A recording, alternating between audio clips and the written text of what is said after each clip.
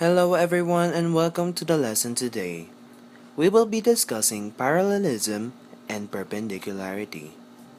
In this lesson, you will learn to A.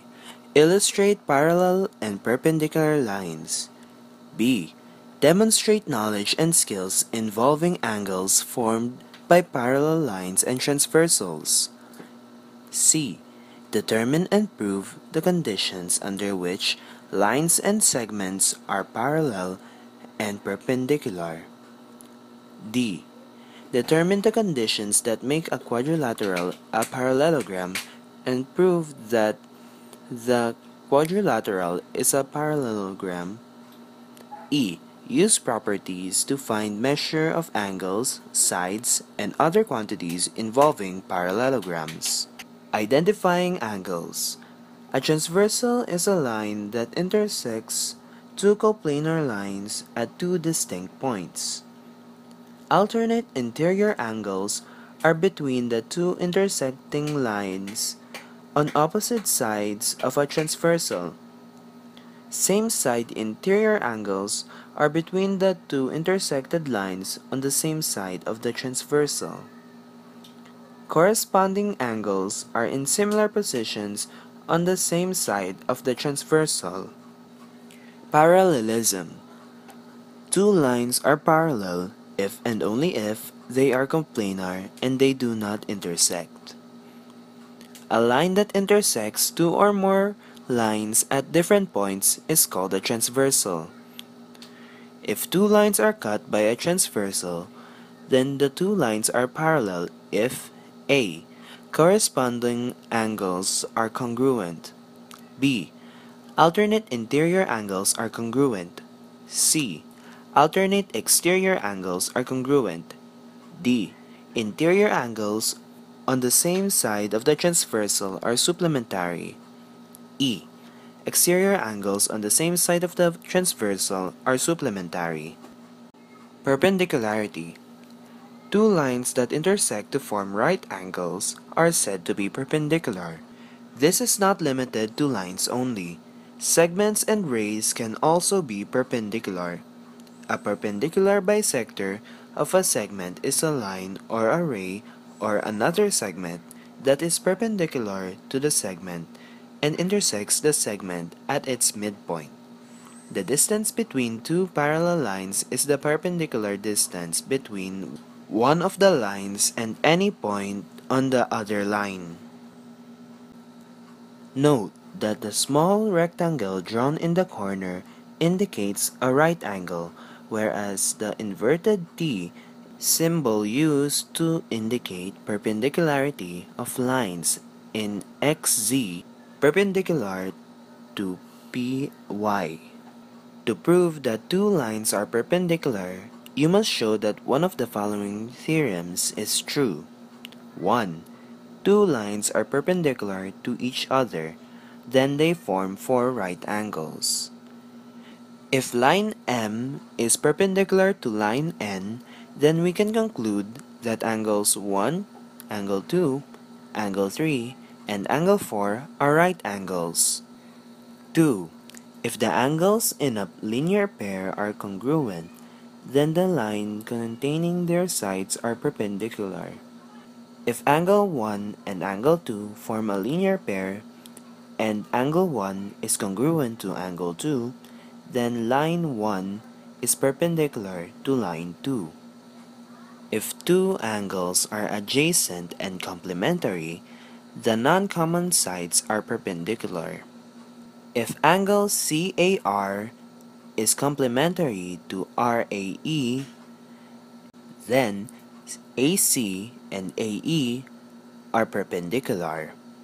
Kinds of quadrilateral. A quadrilateral is a polygon with four sides. The symbol rectangle is used in this module to indicate a quadrilateral.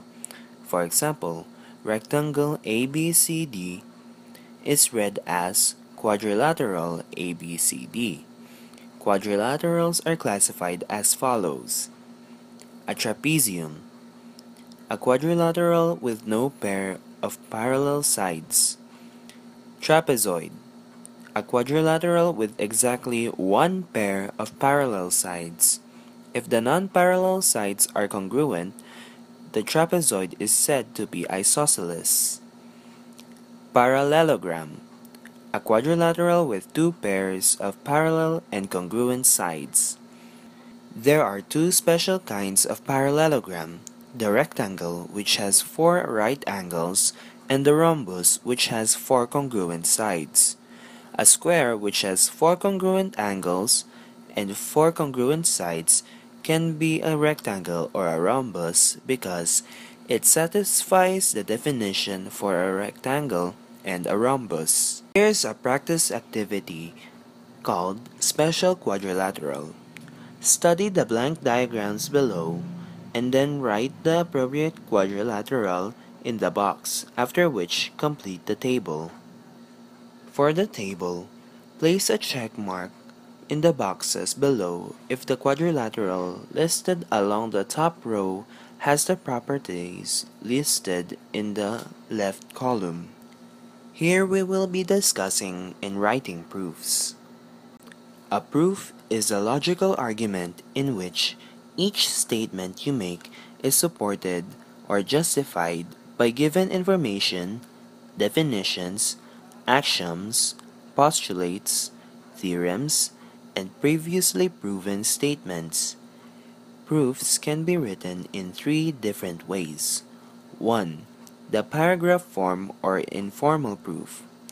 The paragraph form is the type of proof where you write a paragraph to explain why a conjecture for a given situation is true. Given that angle LOE and angle EOV are complementary, prove that LO is perpendicular to OV. Since angle LOE and angle EOV are complementary, then the measurement of angle LOE plus the measurement of angle EOV is equal to 90 degrees by definition of a complementary angle.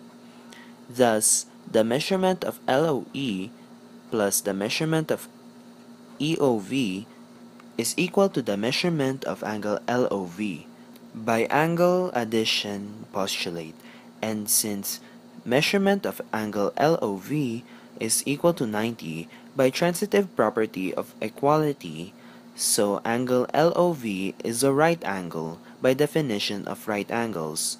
Therefore, LO is perpendicular to OV by definition of perpendicularity. The second form is known as the two-column or the formal proof. It is a proof with statements and reasons. The first column is for the statements and the other column is for the reasons. Using the same problem in number 1, the proof is as follows.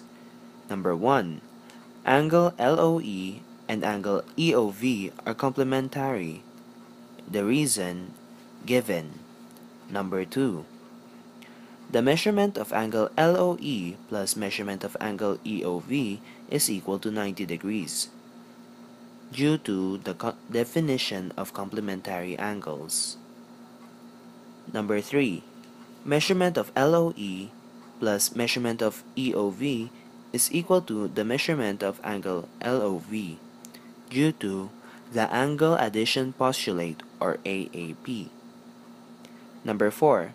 The measurement of angle LOV is equal to 90 degrees due to the transitive property of equality or the TPE. Number 5. Angle LOV is a right angle. 5. Definition of a right angle. Number 6. LO is perpendicular to OV because of the definition of perpendicularity. The third form is known as the flowchart form. It is a proof in which it organizes a series of statements in a logical order, starting with the given statements.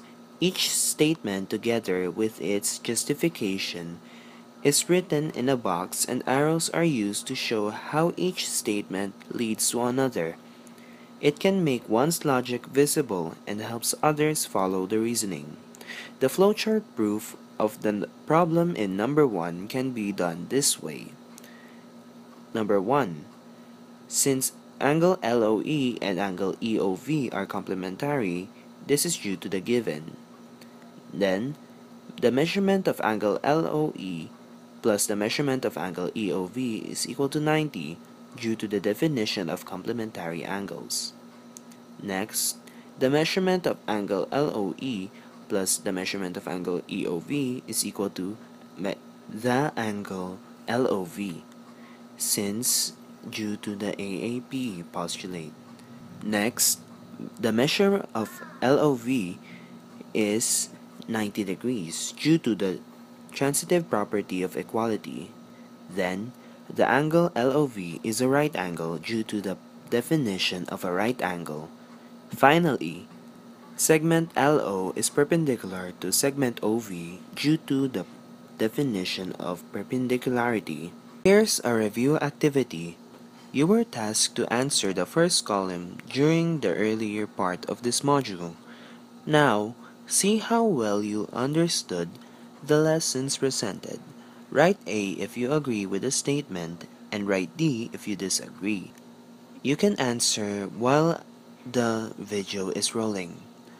Number 1. Lines that do not intersect are parallel lines. Number 2. Skew lines are coplanar. Number 3. Transversal lines are lines that intersects two or more lines. 4. Perpendicular lines are intersecting lines. 5. If two lines are parallel to a third line, then the two lines are parallel.